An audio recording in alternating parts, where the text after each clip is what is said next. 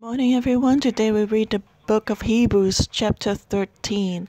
So, Paul was going to give some final reminders for the Jewish Christians back then.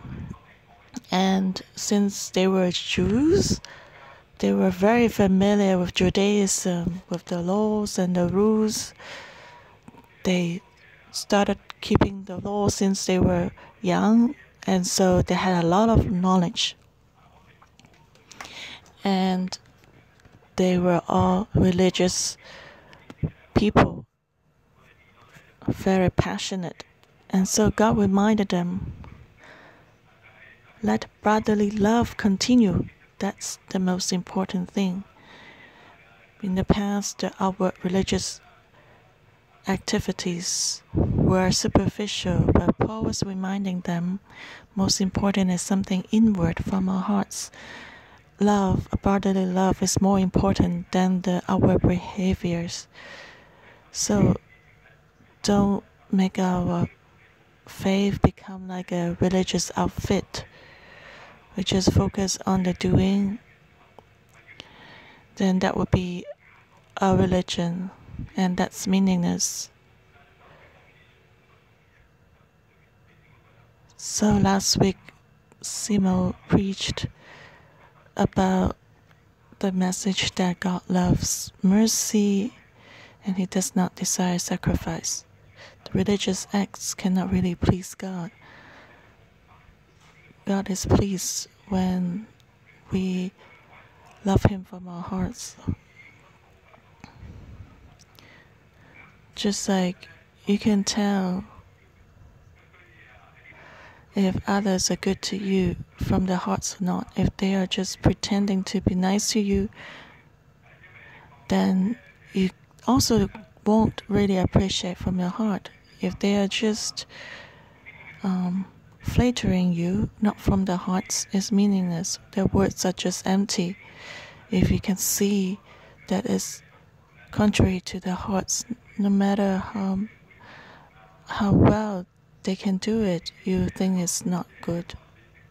So the heart is very important. That's why Paul was reminding them, encouraging them, let brotherly love continue. Do not forget to entertain strangers. It didn't refer to any random strangers, but the brothers and sisters in Christ. They were believers. They may travel from place to place. And when the book of Hebrews was written, there were not a lot of hotels and motels, so the travelers, they had a lot of needs. So for those travelers, believers, Paul said you need to entertain them from your heart, not by force. So should help each other in love from the heart to be hospitable to them. And the travelers, the strangers, may be going from place to place to strengthen new churches. Some may be from the Pauline team sent out to strengthen other churches. So for those ministers, must receive them by love. And Paul said, by doing so, some have unwittingly entertained angels.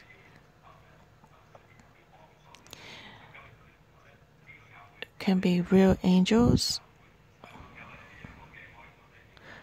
or servants of God who bring along with them some spiritual benefits to the church. So Paul was telling the church, don't just take care of your own. Also have fellowship with other churches, and if there's a need from others, then help them. Then that's a lively church.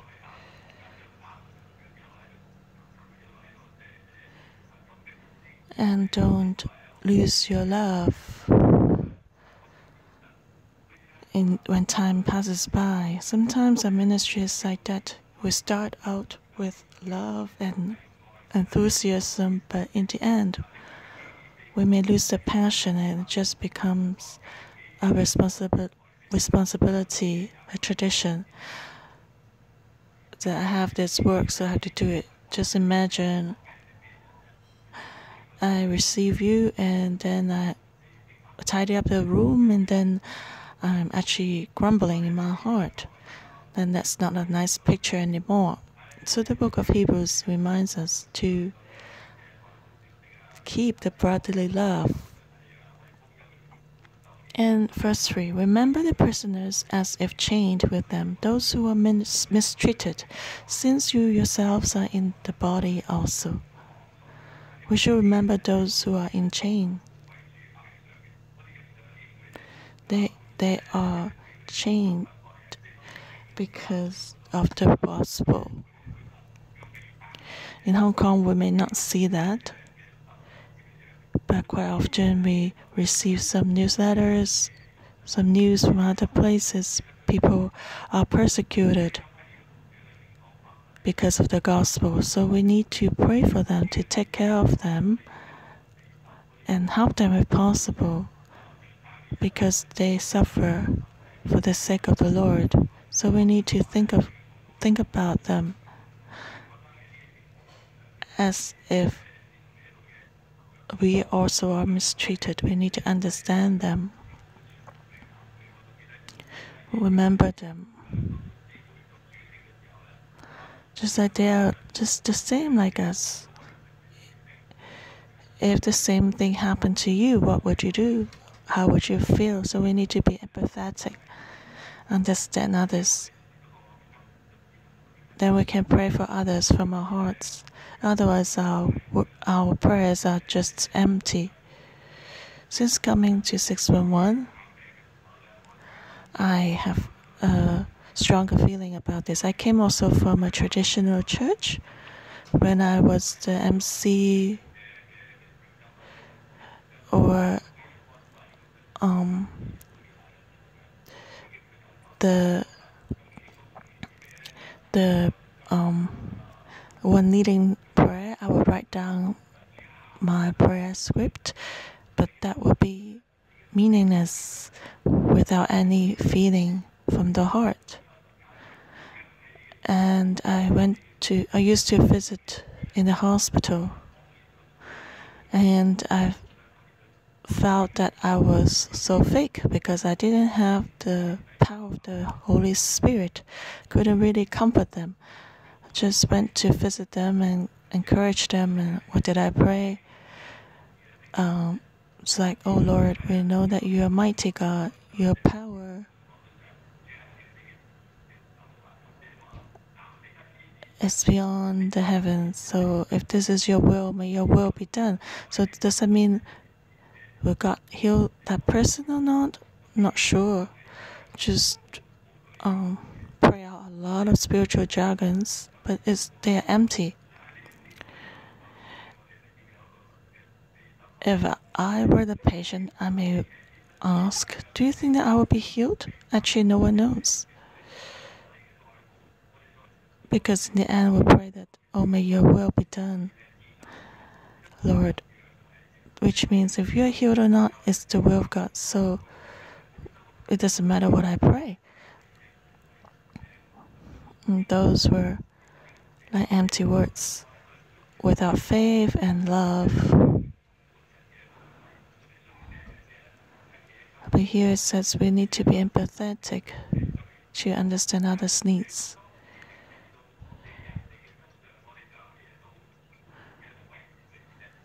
Then our prayer can touch others' hearts. It's the same as discipleship.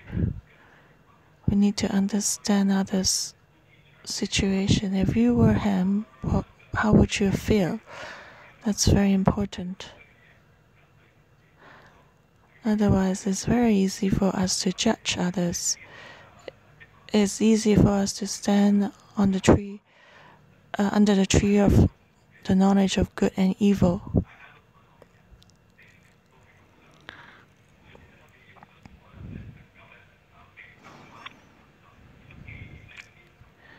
So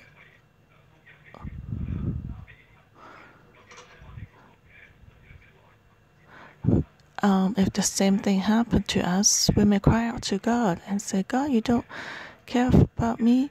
So it's like we have two rulers, one standard for ourselves, one standard for the others, and it's not good. Here it says in the book of Hebrews, we are all human beings. We have this similar temper.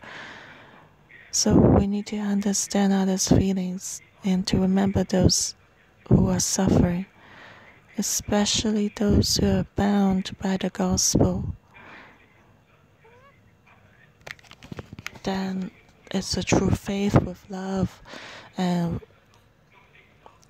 verse 4 it says, marriage is honorable among all, and the bed undefiled, but fornicators and idolaters God will judge. It was talking about those suffering because of the gospel. We suddenly jump to marriage. Actually, if you can put yourself in another person's shoes, you will respect marriage. You don't want your spouse to be unfaithful to you, so you should also be faithful to your spouse.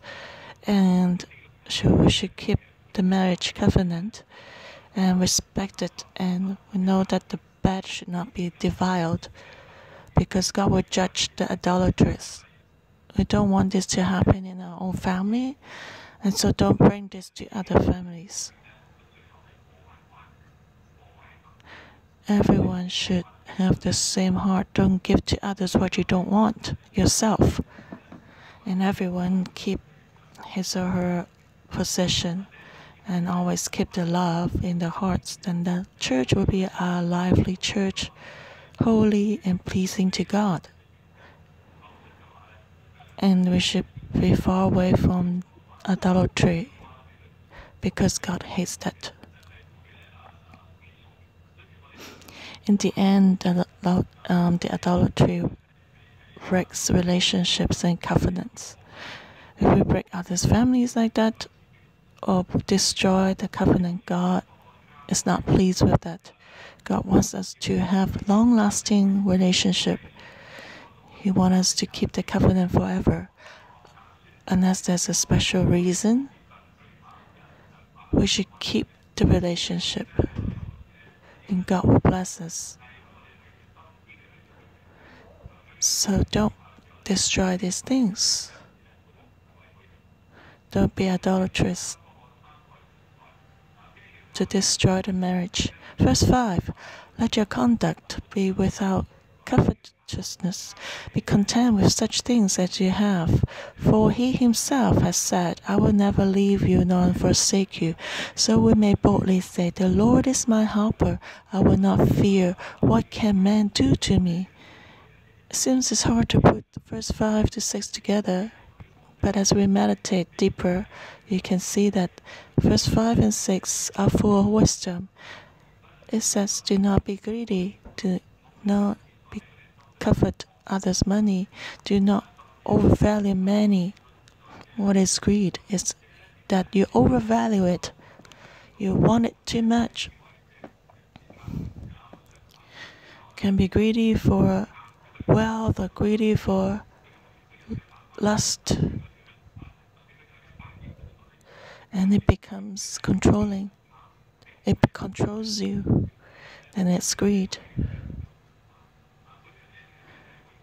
So it says, do not be greedy.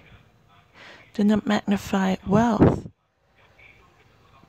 And also refers to contentment. If you're greedy, you have a lot of things, but you're still not content. Maybe the wealthier people, they're more greedy because they always think that's not enough. They think that, oh, if I have 1 million, I should have 2 million, or I should have 1 billion. It's not about how much he has, but how much he values it. And no matter how much, it's not satisfying for that person.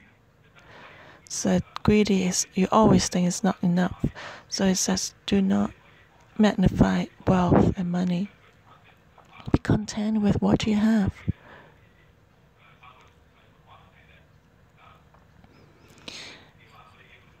Otherwise, if you're always unsatisfied, then the greed will come out from you.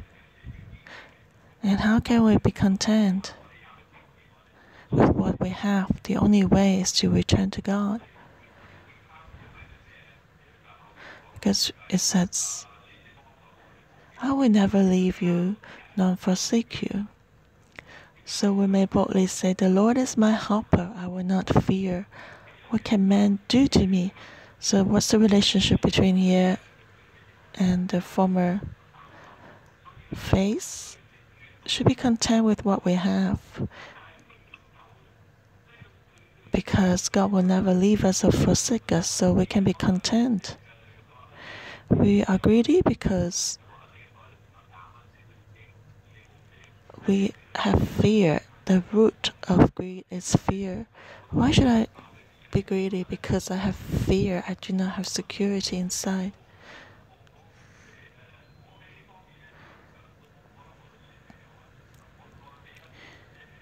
So people want to accumulate more because of fear. The greater the fear, the more they want. If you have security, if you have $20 in your pocket, then it's enough.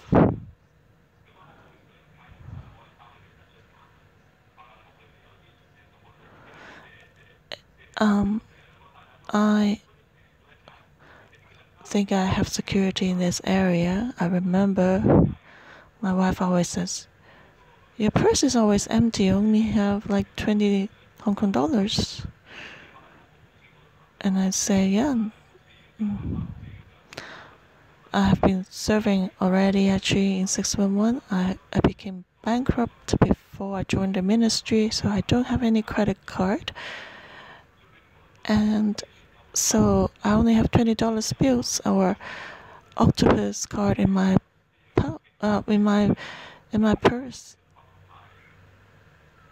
And so when my wife asked me, how can you just go out with $20 in your purse? I say, no problem. I just live so close to the church. I walk to the church. If I have more money, then we can eat more. If not, just something simple. Otherwise, I just fast. It's fine. Why do I need so much money in my purse? And especially, you have the money, and you can always go to the ATM machine. If I need, I will come to you. So that's an attitude. And when Pastor Joshua sent me out to Kyrgyzstan or Biscuitstein, I didn't have any money. I didn't have much money. I just went to the airport, and then Pastor Joshua, how can you leave like that? So few money, and then he gave me some money. He said, if anything happens, you have some money. Because you're going alone. So I realized that, oh, thank God, my security is in God. The bondage of money has left me. I experienced God saving me from the edge of death, so I have nothing else to fear. So here it says, God says, I will never leave you nor forsake you. If God helps me, I should not fear. God is our greatest support and shield. What can man do to me? Man cannot do anything to me, because behind us we have a great helper. What should I fear? I should not need to grab onto money to be my security, because the money also comes from our helper behind us, from our God. So it's actually a life of a wealthy person. Do you think that if today Lee Ka-shing would go out, would he bring a lot of money with him? I don't think so. People recognize him, and everything is fine. If we're the son of Lee Ka-shing, we also don't need to be worried. If everyone knows that you are his son, everyone can just lend you money, no problem. If you don't have money with you, we have such a great God behind us, so why should we be worried? God can pay everything. He creates the heaven and earth. The gold and silver belongs to Him. And the calves on the hills are His. So we don't need to have money as our security. Behind greed is our insecurity. So we don't need to be afraid. We don't need to be greedy for money. We need to know that God is our help and don't need to fear. So may this be our anchor in our hearts, so we won't be greedy for money. It doesn't mean that money is not important. Money is important, so we need to have wisdom to manage our wealth so we can live a comfortable life. But we don't need to rely on money too much. If we are too greedy, then money becomes mammon, becomes our idols. So we need to have a balanced life. Paul was reminding the readers here we need to deal with our hearts and know that who do we believe, who is our security. My wife used to put her security in her bank book. That's why she decided to join the civil servants, to work in the government after she graduated. Because at that time, those who retire will receive long-term pension. So she calculated by the time she retired, she would be serving the government for 40 years. And after retirement, she can have a very, very good pension. And she can receive an income until she passes away. So according to her formula, she can retire after 10, 15 years and she can travel around the world. So she put her security in money. So she liked to count money and count how much savings she has. But after she got renewed by the Holy Spirit, she laid down all this and served God. And she also finds that her greatest help and security is not her pension. And back then she could lay down all this because God spoke to her and she couldn't really sleep. She was actually calculating with her calculator. A few days ago, I asked her, "How did you calculate?" And I said, "I actually forget about that formula. I cannot remember how to calculate anymore." But back then, because she was calculating with her calculator, and then God suddenly spoke to her. "You're calculating. If I tell you you cannot receive your pension, and then I return already, then what will happen?" And then she was shocked and scared. "I cannot tell God. My pension is my capital. I offer that to you. That would be useless. So what would be my faith? When I face Jesus, do I only have my pension?" So she decided to quit her job and joined to minister in a church. And then her income lowered many times since she joined the church. So today we also need to put God first and not money. Verse 7, remember those who rule over you, who have spoken the word of God to you, whose faith follow, considering the outcome of their conduct. Jesus Christ is the same yesterday, today, and forever. Do not be carried about with various and strange doctrines. For it is good that the heart be established by grace, not with foods which have not profited those who have been occupied with them. So it says, learn from those who had great faith and notice the outcome of their life, those who share the gospel with you. The faithful servants, remember them, imitate their faith, because they were passionate for God. They shared the gospel everywhere from Jerusalem. They did not consider their own life and benefits, but they put God first. So the founders of the church, the elders of faith, you need to imitate them, learn from their faith, and consider the outcome of their conduct. You will notice they're the same from the beginning. When they were young until they were old, they emphasize and focus on sharing the gospel. Imitate them. Some people, they started well, but they ended up not well. So we should look at those who remained the same when they were old. They were still keeping the faith. We need to respect them and learn from them and follow them.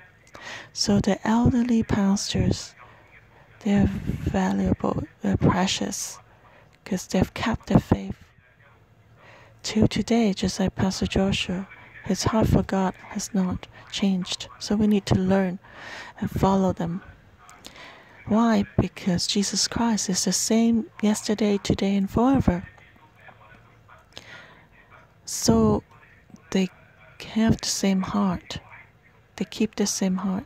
Jesus doesn't change. He's eternal. So he will not be like this and then turn to become something else another day. Do not follow the servants who are like this one day and then become another thing another day. And do not be carried about with various and strange doctrines. Back then, the church faced different teachings, strange teachings, false teachings. But Jesus is the same yesterday, today, and forever. So don't follow those strange doctrines. And just stick to the original gospel, which was shared with you from the beginning. And we know that Jesus doesn't change. So the gospel also won't change. Will not tell you that Jesus is the way, the truth, and the life yesterday. And today tell you that worship the angels. That was what the church in the book of Hebrews, what they faced. So Christ is greater than Moses and the angels, and he is the greatest mediator. These things will not change. So if someone share with you, Jesus is the only way, and then the next day tell you, oh, there's another way, and add something onto this way. You need to worship angels, and there are some mystical rituals and food laws. No.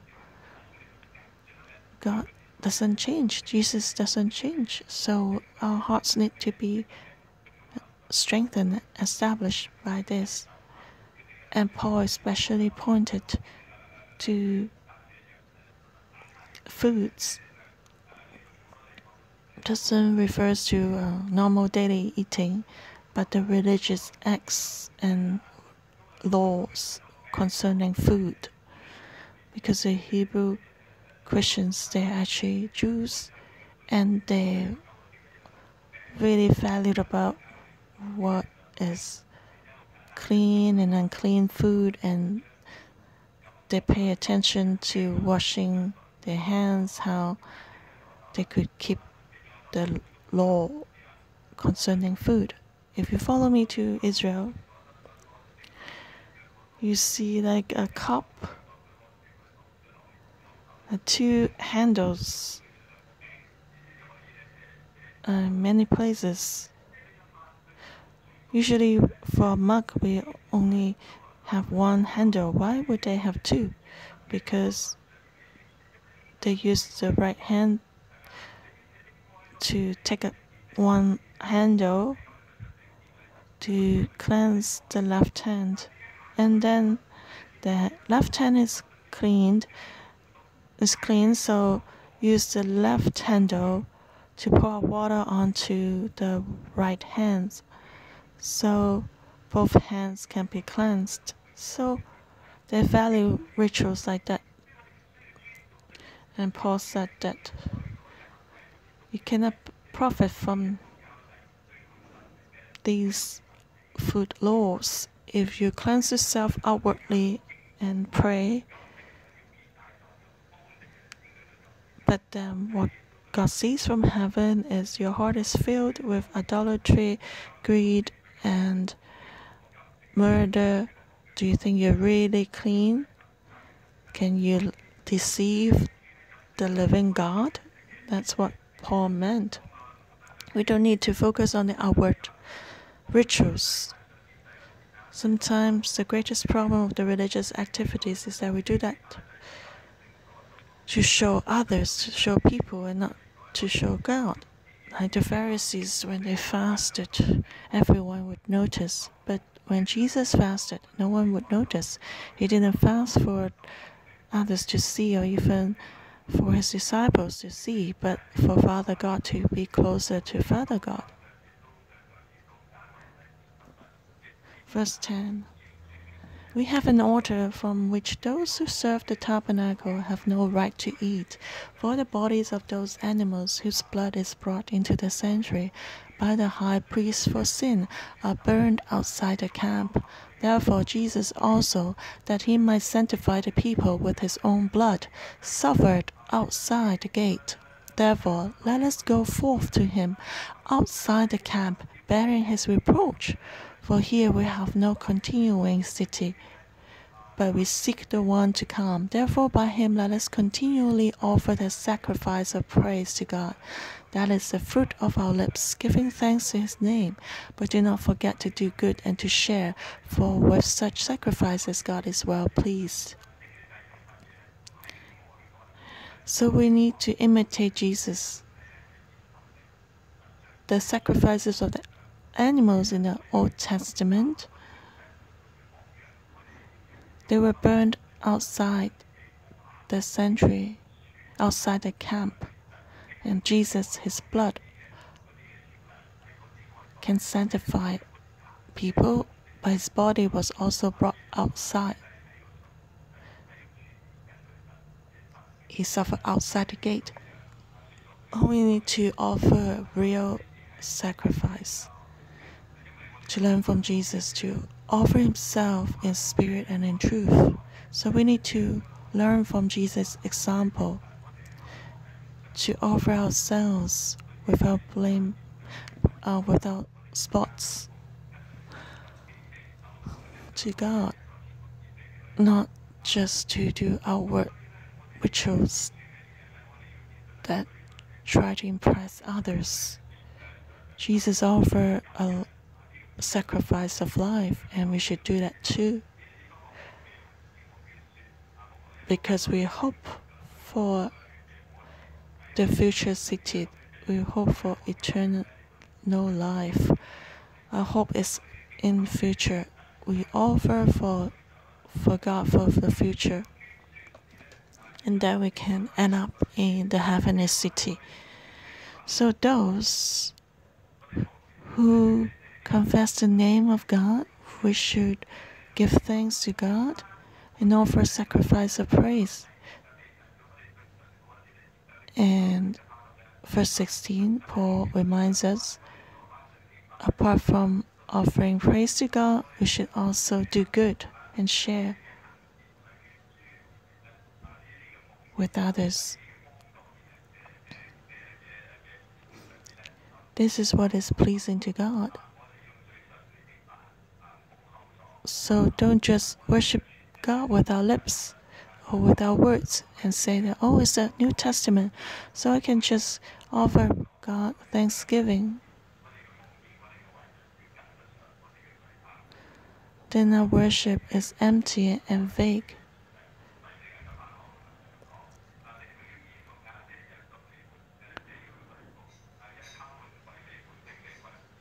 So we should help others, and we should follow God with our whole being. We should give our tithings willingly, and our actions should match with our lips, and that will be a sacrifice that is pleasing to God. Verse 17, obey those who rule over you and be submissive, for they watch out for your souls as those who must give account. Let them do so with joy and not with grief, for that will be unprofitable for you. So we need to remember those who taught us and led us. We need to follow their teaching, because they keep watch for your souls. They must give an account. Those who share the gospel with you, the pastors. So we need to remember them and follow their teaching and guidance, because they have to give an account for us. If they do so with joy and not grief, that will be profitable for us. So don't do anything that our pastors are worried that we'll do, like we leave God, will not grow up. So we need to let our cell leaders be happy, and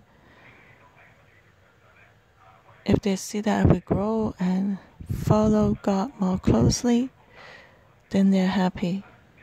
And that's so very simple. The last section, verse 18 to the end. Pray for us, for we are confident that we have a good conscience in all things, desiring to live honorably.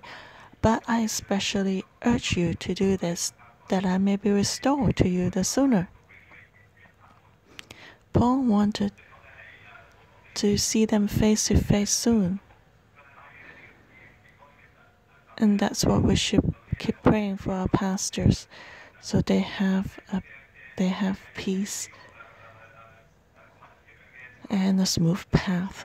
Verse 20.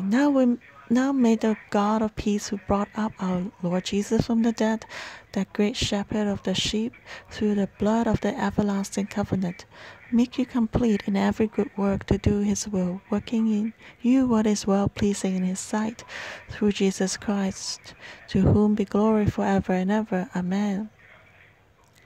So lastly, Paul said, may the God of peace, who raised Jesus from death, the great shepherd. So Paul said, God is the great shepherd, the one who raised Jesus from death, who cleansed everyone with Jesus' blood. We need to know God as a great shepherd, which means pastoring, discipleship is very, very important. If our God is a great shepherd, so discipleship is very important. We need to have a life of discipleship. The important thing, I repeat it 3 times. So, to disciple others so that everyone can do the will of God. We should do the good work according to God's eyes. We should follow God like this, and then peace. We'll have peace, and the glory will be to God. This is a picture God wants. Verse 22. And I appeal to you, brothers, bear with the word of exhortation, for I have written to you in few words. Know that our brother Timothy has been set free, with whom I shall see you if he comes shortly. Greet all those who rule over you, and all the saints. Those from Italy greet you. Grace be with you all. Amen.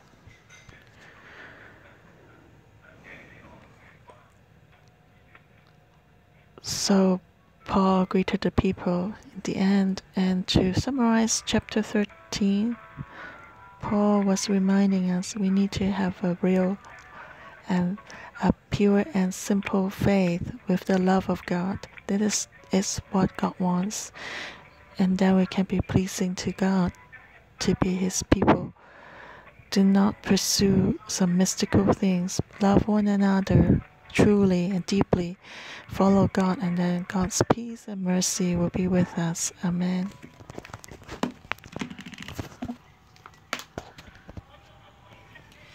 Now let's give thanks to God. He's the one who's leading us and listening to our cry. He's died for us on the cross, so that because of His blood, we don't need to offer the calves and the lamb. Through Christ's blood, we can go into the inner sanctuary. Through the blood of Christ, we can worship Him in front of God's throne of grace. He's the one who gives us peace. He's a great shepherd. He has been raised up from death. Let's honor Him. Lord, we thank You. Through the book of Hebrews, we know You more. You have made a covenant of peace with Your blood, an eternal covenant. Who are we? Thank You for Your redemption and Your guidance. Lord, we honor You.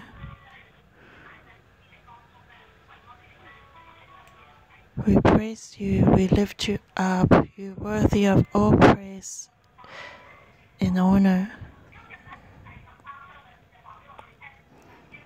Today we come to chapter 13. We finished reading the whole book of Hebrews. We see that, not like the Old Testament readers, some of them wanted to go back to Judaism. But Jesus has become the best sacrifice, and He's the best high priest, become the mediator for us, no longer offering the calves and the sheep. As mentioned in the law, it tells us what is the sacrifice that God wants us to offer. Verse 16, to do good and to share. God doesn't want religion, but He wants a relationship. Chapter 11 tells us that there's a list of the heroes of faith, and then tells us we need to pursue holiness, and here it tells us we need to pursue harmony, we need to do good and to share. And first one tells us we need to have brotherly love and entertain strangers. How do we do good and share? We should not be greedy for wealth. Thank God it matches with the Sunday service message. In the past, we celebrated Purim for ourselves. You can turn defeat into victory. But this year, Purim tells us that we need to be merciful to others. And today we're reminded again that God is not pleased with sacrifice, but He loves mercy. So right now, let's offer what God likes by faith, what is pleasing to Him. How can we not just take care of ourselves? Men, we are selfish. We like to first take care of ourselves.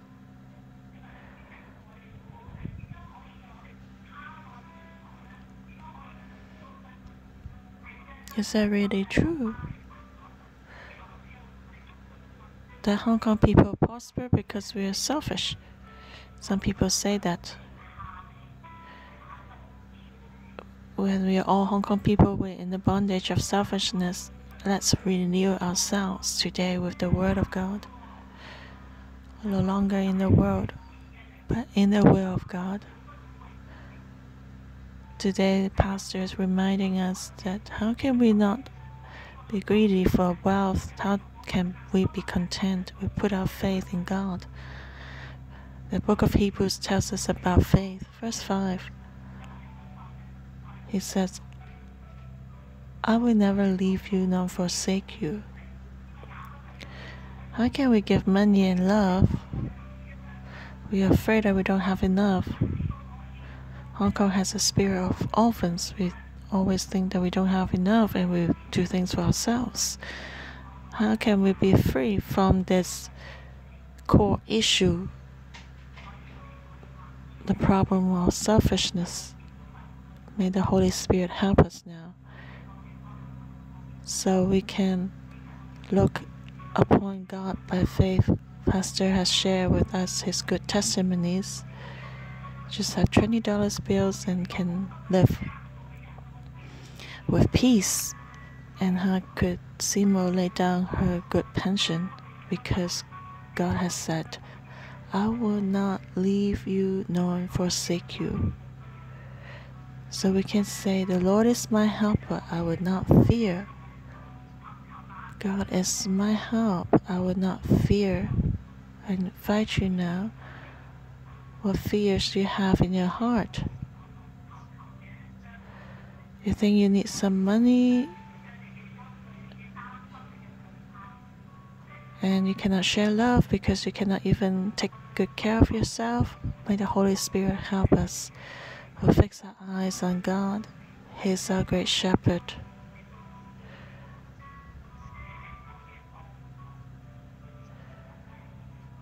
And we should pursue the heavenly city.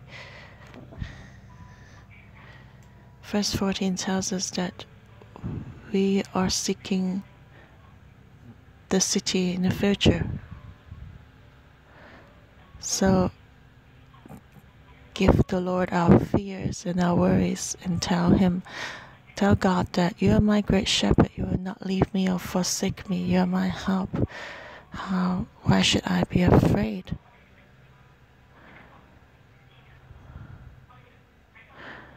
I should not focus on the economy of the world, which will fall any time. My eyes fixed on you. What you have prepared for me is something in the future. So Lord, come to those who are seeking you now, to those brothers and sisters online, including myself. Strengthen our hearts. We confess that we are selfish.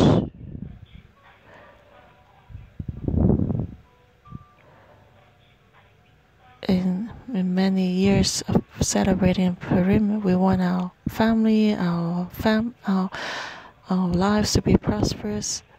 We pray for ourselves, but this year you teach us that we should look at others. Have a merciful heart. Just like it says here today in the book of Hebrews, we should pursue holiness and pursue harmony to keep the brotherly love. To keep the brotherly love. Don't forget to entertain strangers. Remember those who are chained, those who are mistreated. Should not be greedy for wealth, but be content with what we have. Lord, renew us.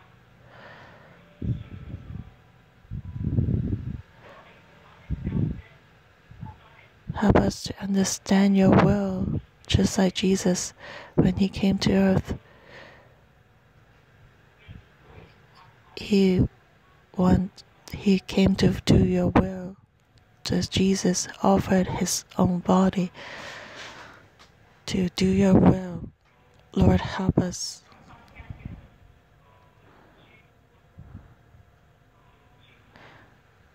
Your will, what is pleasing to you, is to do good and to share. Let us not be self-centered and selfish. Help us to see others' needs.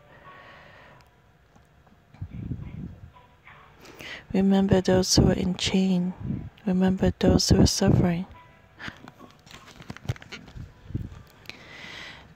And treat each other with love and pursue holiness. respect marriage.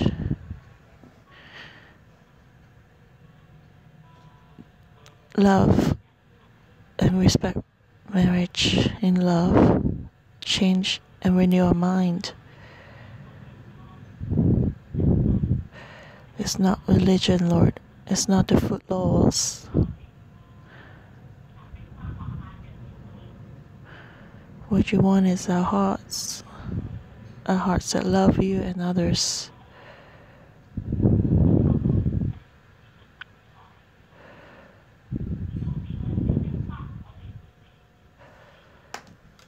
Be patient to endure.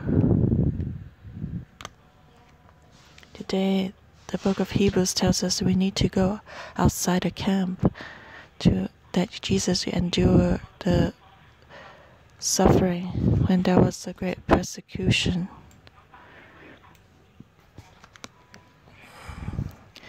We may just be mindful to take care of ourselves only, but you tell us when we see others' persecution and suffering, we need to remember and support them and help them. So we come before you, renew our mind, take away our fear, so that we can care for others. We can give to others because this love is from you. Lord, help us connect with you in love, to be filled with your love, and then we can share your love with others. What the money you've given us, we can also give to others, share with others, because you are mindful of us.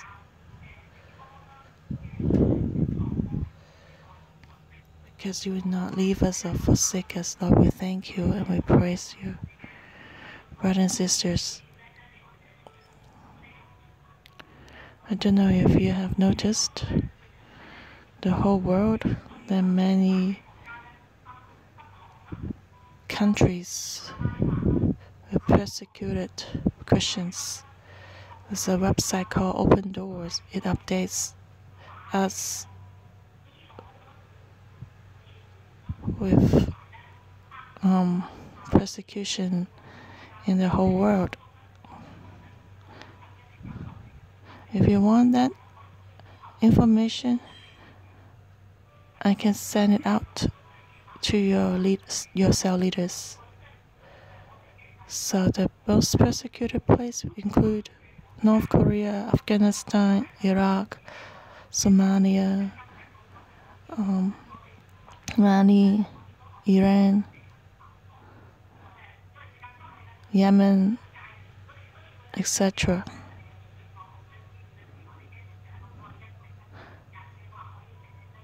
If the Lord touches you and you pray and intercede for these countries, He's pleased.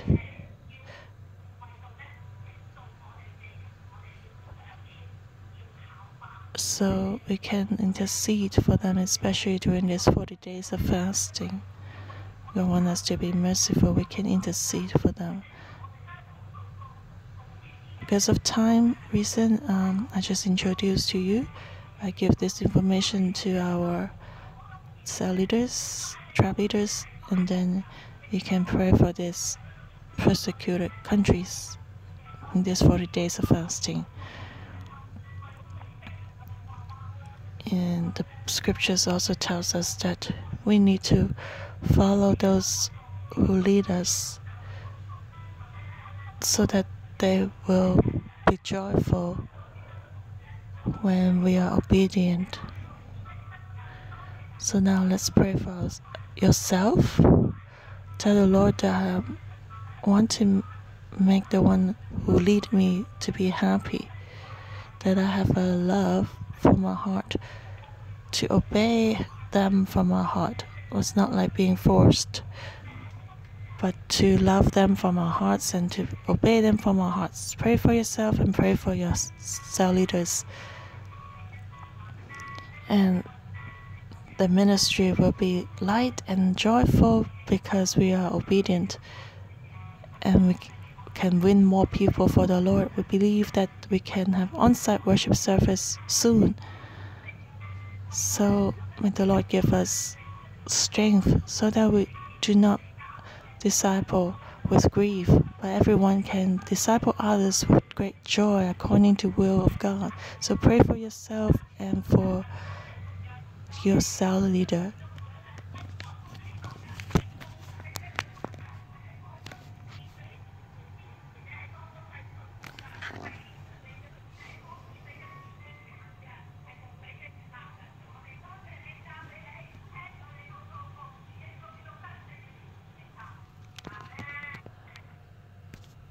Lord, we thank you. We know that you're giving us new crop, the anointing of new such having new sharp teeth. And so help us to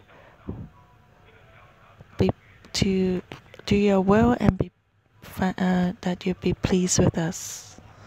We pray all this in Jesus' name. Hebrews chapter 13, verse 17. Obey those who rule over you and be submissive, for they watch out for your souls as those who must give account. Let them do so with joy and not with grief, for that would be unprofitable for you.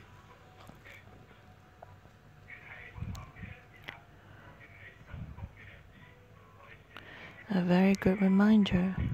We need to remember our pastors, our shepherds, and those who are cell leaders and shepherds. We should watch out for the souls of our cell members. The end time is coming. The world will be shaken. We need a way to follow. In the end time, we need good and faithful shepherds. In the end time, when it's shaking, a time of turmoil, we need to watch out for our cell members to pray for them. Otherwise, they will be deceived. In the time of turmoil, we need to follow our shepherd closely so that in the way of heaven will not be lost, it will not fall out. So let's pray for our hearts. Ask the Holy Spirit to help us. Jesus, come into our hearts so that we can have a bright light inside. We know what is true and false, so we can always align with you. And we can have listening ears in our hearts to listen to the advice of our cell leaders, to listen to the teachings of the shepherds, so that all our days we can follow and be obedient and walk on the heavenly path. May your Holy Spirit fill every cell leader and pastor and shepherd. Help us to know the needs of the flock and give them warning and direction so that we can all follow you closely to connect with you. Lord, give us such a close relationship because you are our great shepherd. You want us to focus on discipleship and follow you closely, those above and below. Open our eyes so we can hear and remember these teachings and follow you all the days of our lives. Thank you, Lord. Hear our prayer. In Jesus' name, amen. Thank you, Lord. Our morning devotion will end here. May the Lord bless you.